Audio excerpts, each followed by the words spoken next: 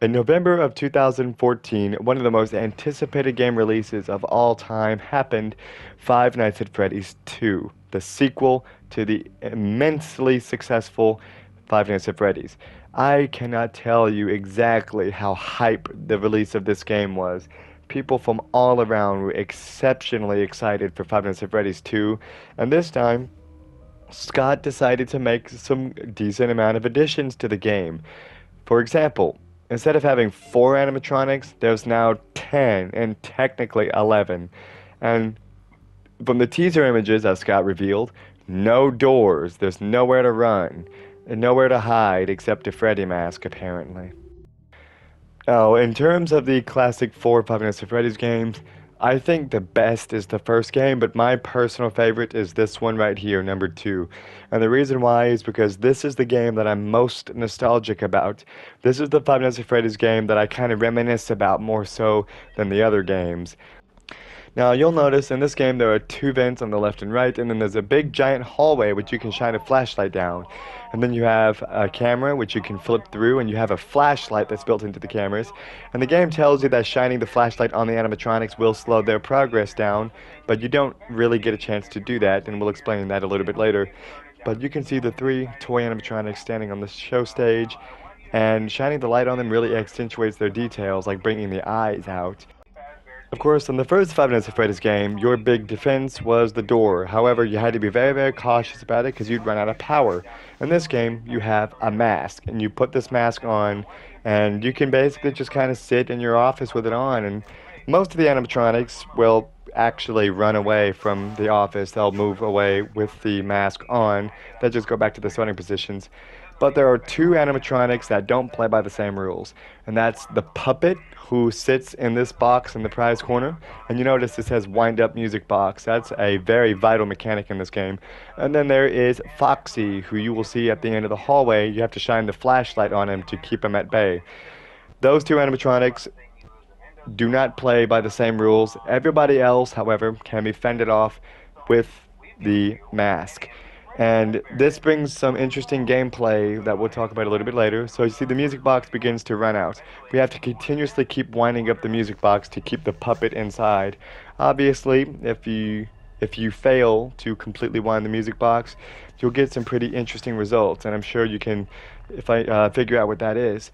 So one thing I really do like about this game is you see the animatronics at the end of the hallway. I think that is a really good visual. Like seeing Chica down the hallway right there, I think it's just so interesting. And then, of course, you flip through the cameras, you use the flashlights to see the animatronics that are kind of tucked away in the darkness. Like you see Bonnie trying to get into or sorry, Toy Bonnie trying to get into the vent right there, but you got to keep the music box wound up.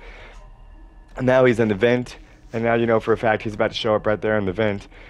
Toy Bonnie is probably my least favorite character in this game, and it's because if you ever try to attempt the harder nights like 1020, he is going to be basically the sole decider in whether or not you actually get to pass that night or not. The most annoying is probably Foxy, though. But as you see, oh, I got Endo. Look at that. I got a rare screen. Isn't that cool? But I really liked the feeling of just like you get overwhelmed on nights one and two because Chica's in the left vent, Bonnie's in the right vent. You see Freddy down the hallway. The music box is winding down. You really don't know what to do. You see Freddy's getting closer now, and it's just like you're getting a little overwhelmed because you're just thinking, well, all this stuff's happening at the same time. You see Freddy on the camera here, but at the same time, it's just like this game makes you feel like, oh, there's 10 animatronics here. They're all crowding me. Like I'm being crowded right now. I see Bonnie's in the vent. You have to put the mask on, and then there's this really cool animation of Bonnie actually checking you out in front of your mask. That's a really cool animation. And like you have this big feeling of, oh, you're overwhelmed. And then you realize that everybody just kind of left because you put the mask on, and now they're all just kind of gone. I mean, Freddy's still at the end of the hall over there, but that's the big thing about this game. In terms of gameplay, you just put the mask on, and that's about it. Everybody except the puppet and Foxy. You just put the mask on, and they'll go away. Now, if you see Chica or Balloon Boy, Toy Bonnie, Mangle, etc. in the vent, you just put the mask on, you wait a few seconds, they'll go away. There's an audio cue that plays. Whether Chica also goes through the vent, maybe a couple of other ones do too, but they show up in your office, you just put the mask on, and they'll leave. And this does present some pretty interesting gameplay in this game. See, night 2, you're introduced to Mangle.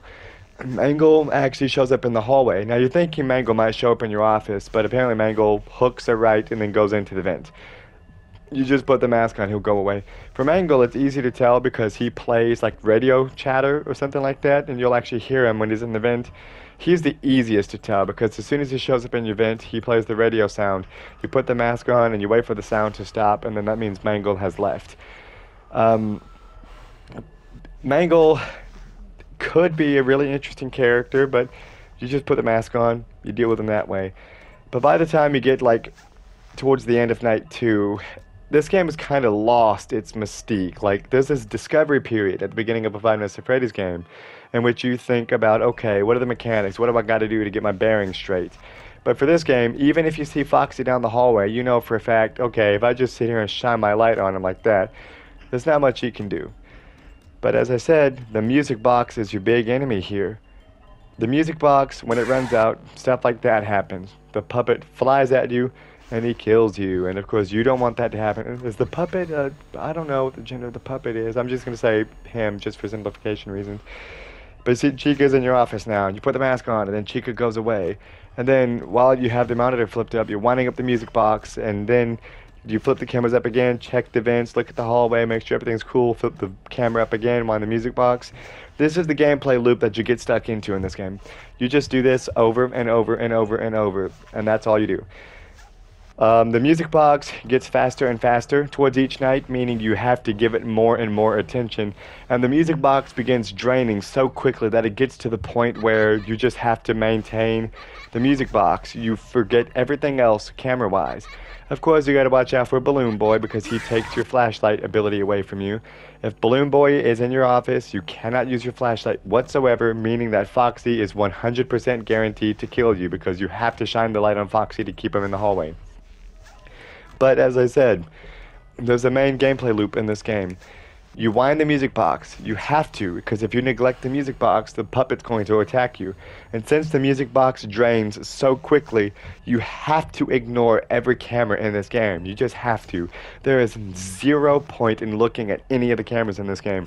There is a mechanic where if an animatronic is on the camera and you shine the light at it, you can actually stunt its progress temporarily. But you never ever get the chance to do it because you're so focused on winding the music box that there really is no purpose in having any camera in this game. You could easily take every camera out and just say, here, this is the music box panel, and it would basically be the same game. There are some times where you might see a character in the vent, but you just put the mask on, and they'll just go away after usually about 5 seconds or so. But as I said, you wind the music box, and then immediately you drop the music box, you drop the camera monitor, put the mask on. If anybody's in your office, they'll just kind of go away after a while. Here's Golden Freddy. Isn't he cool? Nice. Golden Freddy is definitely my favorite character. So as you see, Golden Freddy is technically the 11th animatronic in this game. He just sometimes sits there, but he doesn't play by the same rules. So for Golden Freddy, you have to put the mask on or flip the monitor up and wait for him to disappear. Golden Freddy is just kind of designed just to make sure you're not slipping up at all. But I understand why some people don't like this game. I get it. Some people find the gameplay boring. Me personally, I think the gameplay in this game is quite fun. I kind of enjoy just the repetition of it. Of course, once you die in this game, which is probably going to happen a handful of times, you have these mini games that you can play. And the mini games are very cool because they help to flesh out the lore. Like, for example, the Take Cake to the Children mini game.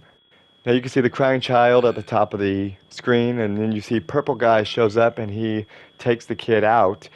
And these are really cool, as I say, because they flesh out the lore of the game. The big mystery about the first game is who caused the bite of 87, all this stuff. And then this game introduces Purple Guy.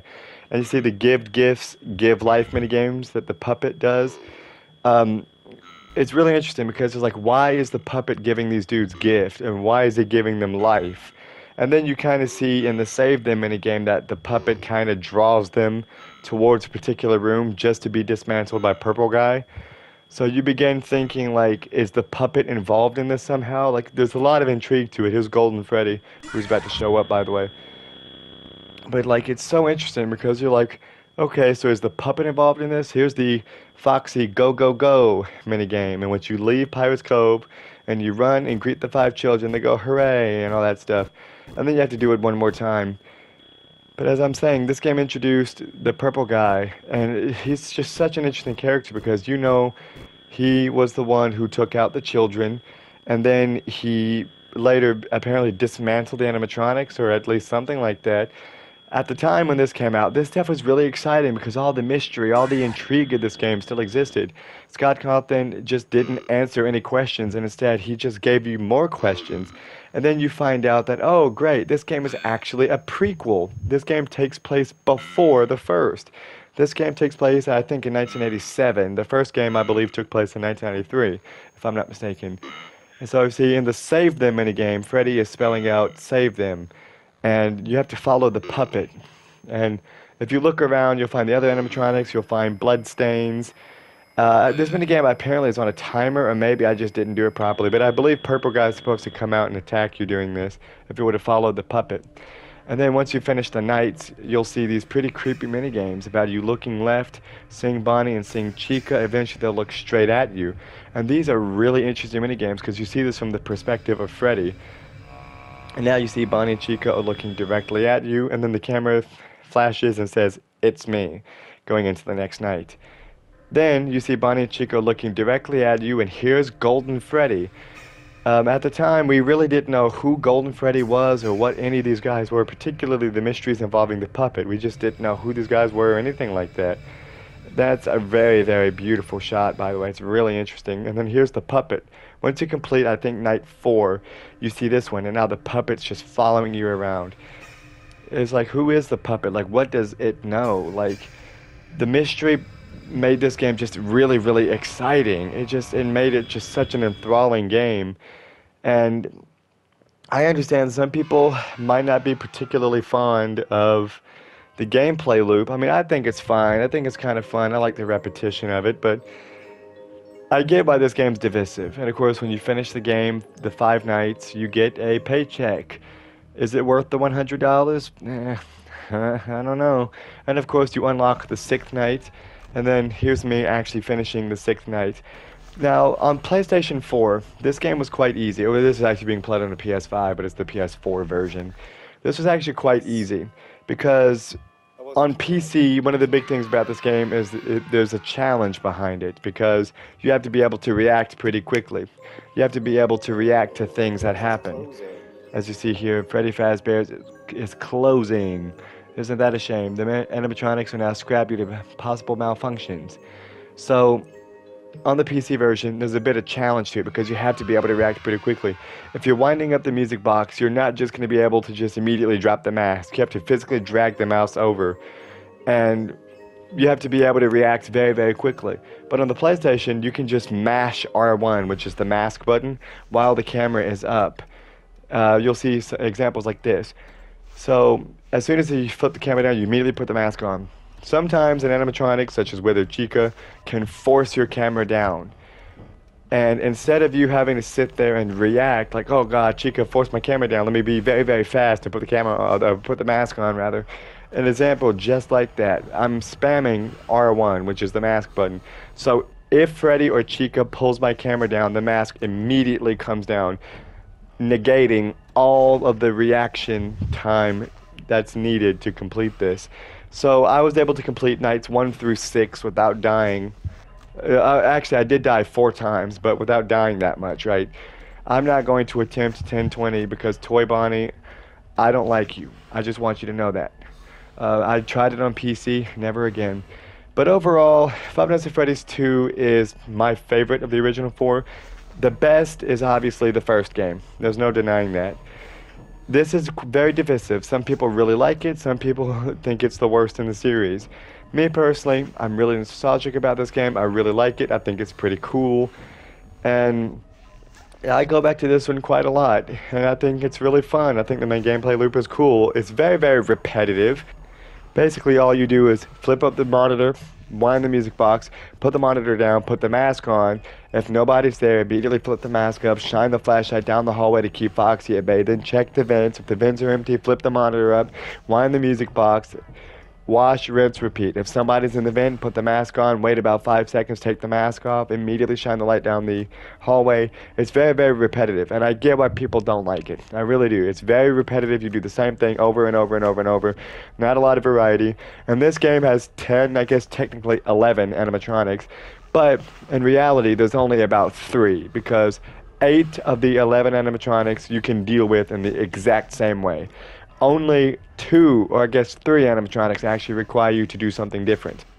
So as I said, despite the fact that this game has basically 11 animatronics, in reality there's only about 3 instead.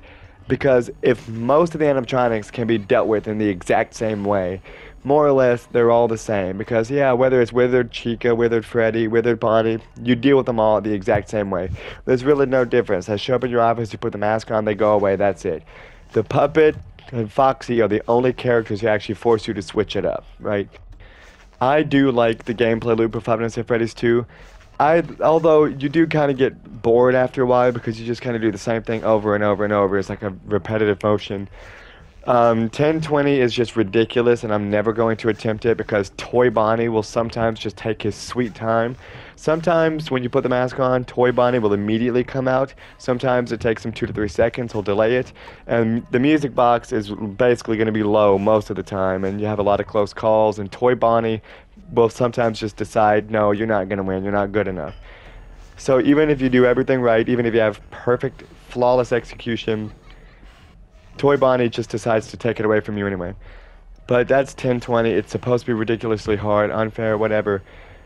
But in conclusion, I do like Five Nights at Freddy's 2 a lot. I think this game isn't as bad as people say it is, and maybe it's just because I'm biased, because this is the game that I'm most nostalgic about. But all things considered, I do like this game. It's not the best in terms of gameplay. It really, really isn't. But I do like this game quite a lot, and I revisit it, and I'm very nostalgic about it. So, Five Nights at Freddy's 2, for me, is a 7 out of 10. I do understand why people don't like this game. I do understand. I mean, not like dislike this game, but just the gameplay loop. But as I said, 7 out of 10. I think this game is pretty great.